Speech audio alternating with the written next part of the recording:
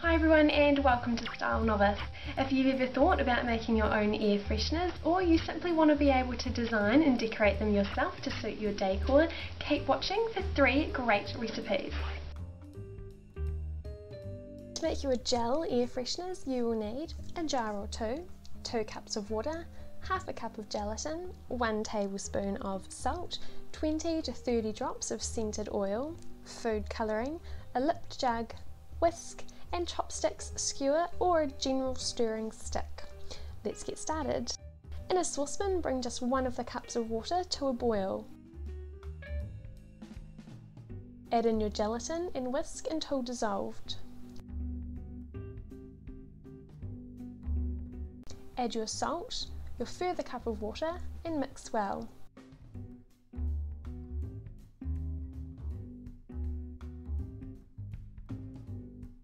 In your jars, pour your oil and food colouring.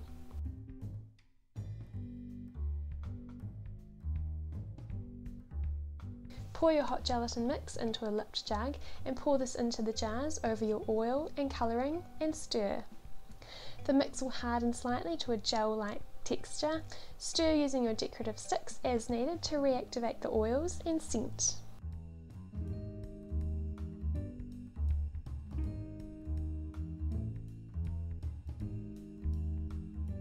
To make powdered air fresheners you will need jars, baking soda, 8 to 9 drops of scented oil per jar, tin foil or thin cotton fabric, a rubber band and or ribbon.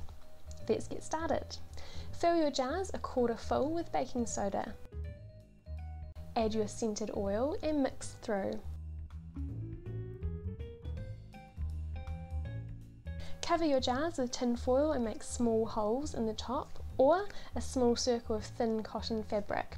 I recommend using a rubber band or old hair tie to secure the fabric nicely before finishing with your ribbon trim. Simply shake the mix up every now and then to reactivate the oil.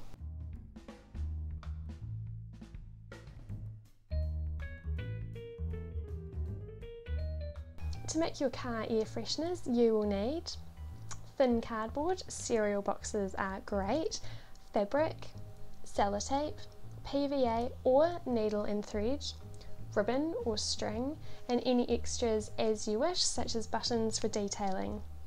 Let's get started. Placing my cereal box cardboard face down on my work surface, I'm tracing around my plastic license twice to form 2 rectangle shapes. You could do any shape you like.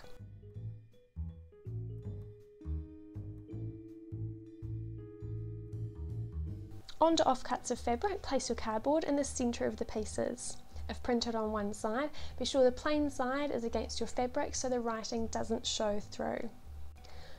Fold in your fabric over the edges. After 3 attempts using PVA and getting glue more on my hands and on the fabric, I resorted to sellotape. These 2 pieces will be attached face into each other, but first add any detailing to your top piece, such as buttons, so the underside of your threads won't be seen. Attach a ribbon loop before gluing or stitching your 2 pieces together. Instead of essential oils, I've used a spritz of my favourite perfume and hung this in the car. This could also be great in your clothes drawers.